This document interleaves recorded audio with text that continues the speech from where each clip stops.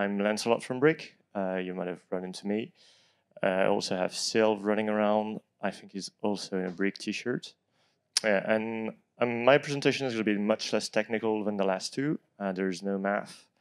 There's not even a slide about blockchain, so that should be pretty convenient. Going to be a good breather before the next topic. So, what am I going to talk about? Quick plan.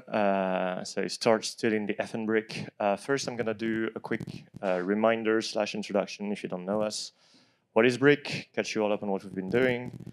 Then I'm going to go into the meat of this presentation, which is the briq tricks. The way we're going to do it is we're going to focus on 2 different user flows on the website. And I'm going to tell you the tricks, the UX tricks that we've been using to make it a good experience, despite briq being, a dApp. So, well, as you might know, dApps are usually not the best user experience. And then there were other things I couldn't fit in the narrative. I might skip some of those to gain some time. So, yeah, secret 0th step, explaining the title of this presentation. Why steal the briq? Well, last year when we were already at starknetCC, we were, having fun, good vibes all around. It was amazing, and we were at the party, and then we want to leave at like 1 a.m. And so we go back to our booth, and we want to get back our actual briq. And catastrophe, we discover it's no longer there. Somebody had actually stolen the briq. So we tweeted about it. That's my next slide. It became kind of a meme, steal the briq, stop stealing the briq, and I figured I'd reverse the roles today. We can move forward like 3 slides, I think. Yeah, that was the tweet. Next one, next one, next one. Right, so what is briq? Briq is built on 3 principles. NFTs are objects. They should be composable. They should be interoperable. We're not actually saying anything too brand new here, but that's how we came up with the idea. Next slide, please. Yeah, I'm flashing fast. So we took some inspiration from a Danish company that does construction blocks and that I will not name, but they have a full letter name. So briqs are an 1155 compatible building block stored on chain. You can use them to make NFTs. Slide. Yeah, those are regular ERC 721s. Next slide. And then you can assemble your briqs into NFTs, disassemble the NFTs, you get the briqs back. It works exactly like said Danish company product. So what this does is that briq is underspecified, and this has some cool consequences, mainly 3. It lets users build NFTs that are custom made for the environment that they're going to be used in. If you think of game assets, you want to play with a spaceship in a spaceship game. You want to play with a chair in The Sims, maybe, I don't know. It lets users recycle value because you can edit your NFT, you can make a new one. And simplicity of the protocol enables creativity because if you have a blank page, you don't really know what to do, but if you have a framework, well, that lets people work within that. And so you can build directly on the briq website. We have that's the dApp where you can make your own NFTs right away. Yeah, so far we've released 2 NFT collections. The first one, the OG one, is the Starknet Planet. So we sold boxes. You can open your box and see what's inside. I'm going to get on that user flow later, so I'm not going to dwell too long onto this. The second project is Ducks Everywhere. That's built by Outsomething, a French artist. He's made like 250 ducks. They're amazing. We say quack, quack. We have a ton of fun. And this was the best side event at IFCC, so sorry if you missed it. And very recently, we did the briq factory. So we allowed users to buy briqs directly from the website. We have a fancy supply-demand curve system, and also we really messed up. It should have been named the fabric. That's on us. Sorry about that. Anyways, some numbers quickly. We have 3.3 million briqs that we sold, about 260K unique owners, and I couldn't be bothered to find the real number of NFTs, so I put 200 to 300K. That's a big range, but it's somewhere in there. You can disassemble them, so it doesn't matter too much. But these are like large numbers, and how we achieved this is by having good UX so that people can easily use a briq website, and so that's where I'm going to actually... Oh. Cool, amazing, thanks. And thanks a lot for switching the slides. So yeah, briq tricks. So what I'm going to do first is show you this flow that's going very quickly as a GIF right now, or a GIF. I don't know what church you're following. Yeah, so how you can just mint something. So when you go to briq.construction or websites, you land on a landing page. Obviously, we feature big create buttons. It's kind of an obvious thing, but you need to do it. People land directly on the builder, the 3D editor. It's built with 3GS, it's WebGL. One thing to note here, there's no need to connect your wallet. We don't gate you behind the connect wallet thing. That's, again, kind of a simple thing, but most dApps actually don't clear this bar. You see nothing until you've connected your wallet, which is not great for user experience. With briq, you can start building instantly, and it's pretty easy. You just plop down blocks, you click with your mouse.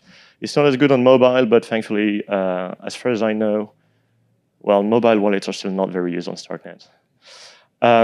So when you've made your construction and you're happy about it, you can click on Mint, and that's when we ask you to connect your wallet. If you don't have a wallet, usually you'd have to download an extension and spend a ton of time trying to figure out what that means. Something that hasn't been announced yet because our presentation is at 6 p.m., but Argent will be releasing very soon the web wallet. So basically, you just log on with an email address. They create a wallet for you. It keeps the user in the page, in the flow, and they don't have to install anything else. And that's great for user experience because they can just keep interacting with the dApp. We could actually push this back to the actual Mint transactions, but we haven't done that yet. So then when you've connected your wallets, you can choose your screenshots or preview. You can do your own thing, choose your title, the description of your NFT. But then you have a problem that you don't have bricks.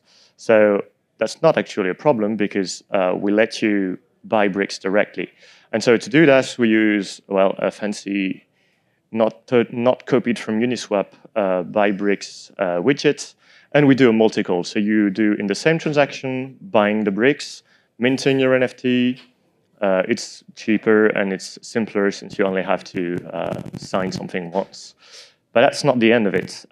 When the transaction is sent is where some dApps lose the user. So the transaction, yeah, it's super fast with 0.12. But it still takes some time for the indexer to pick it up. And during this time, you want to make sure that the user is aware that something is going on, that you haven't lost something. If they reload the page, what happens? Again, most dApps don't really work that well if you reload the page at this moment. But we do, because we show the item already in the profile as pending. So you can see like small blue pending activity on top of my widget. The number of bricks also goes blue. We also show it in the user profile as a pending item. If you reload, it's still there.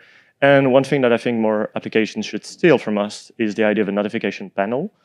Again, I'm not like trying to blow your mind here. These are pretty basic things, but having a notification panel allows people to say, oh yeah, okay, so the dApp is aware that I'm minting something. I got links to the transaction on the Explorer. I've got links to the page on the website. I know that they haven't lost anything that I've been doing. And so when the transaction goes through and the indexer has caught up, we just basically pop a toast on the website that says, well, your set was successfully minted. We drop the pending tag and the user is happy he's done it.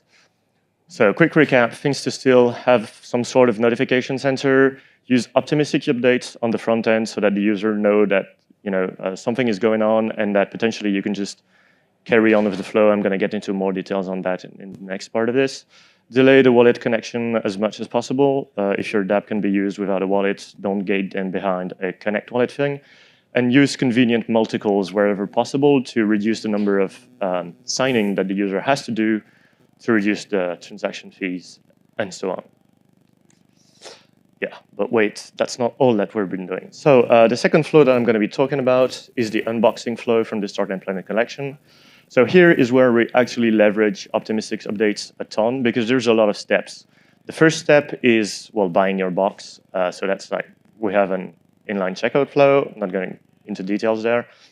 But well, it shows up in your profile immediately. It says it's pending, to old news. I've already told you about this. But then when the transaction has gone through, you can actually right away, when we recognize that the transaction is going through, you can right away go to the unbox page, which is another 3D dynamic scene. It's totally not overkill to have an actual physics simulation when unboxing an NFT. We totally didn't spend weeks on this, and it was totally worth it. This is the actual taking place during the unboxing transaction. And we optimistically put you then, redirect you to the builder, and then this time you have your instructions on the right of the website, and you can pretty easily follow them. This is like fully interactive. You have a 3D thingy on the right. We have cool progress bars. If you put a brick in the right spot, we put green confetti. If you put a brick in the wrong spot, we put red confetti, and nobody wants to see that. So it's so easy a child could do it, and I would actually recommend that you buy brick boxes for your children, not shilling. Yeah, and then when you finish the construction, we have more confettis, and if you click on mint, that takes you to the regular minting flow that I was just describing. So things to steal, I put the 4 points again, because then you have everything on one page. Have real-time feedback for your users, and use confettis. Confettis are good. Right, MISC tips, totally uncontroversial shilling of technology. I added this after I realized that this was totally uncontroversial. First thing, hire a designer. This is actually uncontroversial. The version on the left is the original website. You can actually still go and see it if you go to old.briq.construction. I shouldn't be saying this, but it was very orange. It was functional, is what I will say about it. And then we hired a designer, and now we have a website that actually looks good. So that's something, and also the usability has been much improved in the builder itself. So that's a pretty good tip. We hired a freelance. It didn't cost us that much money all in all, and thanks Victor, who was the designer, who's not here, I think. Second, completely uncontroversial thing, yeah, use tools. Don't rebuild everything. Don't overthink infrastructure. I'm using Kubernetes for a simple website, and I'm very happy about it. When we did the brick factory and the campaign with Argent, we had like an absurd increase in the number of users.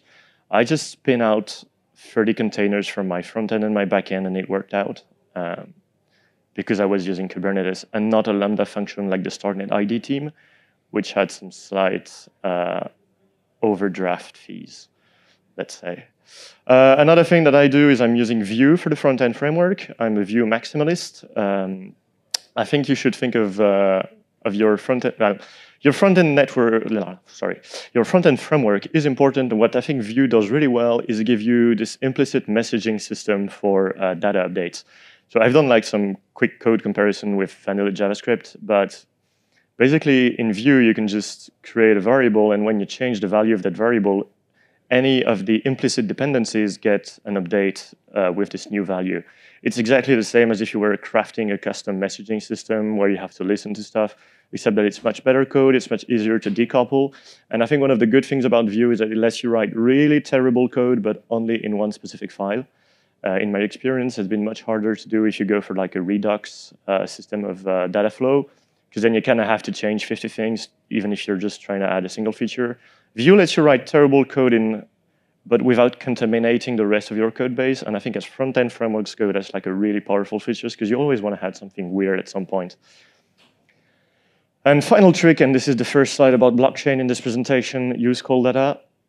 Cold data is free, cold data is cool. We use it to store the 3D shape of the NFTs that people mint. Everything gets sent as cold data to the layer 2. Layer 2 cold data is not actually sent to L1, so it's literally free on starknet at the moment. And it lets you say things such as, our NFTs are fully on-chain, which is cool, right? So that was the final MISC trick.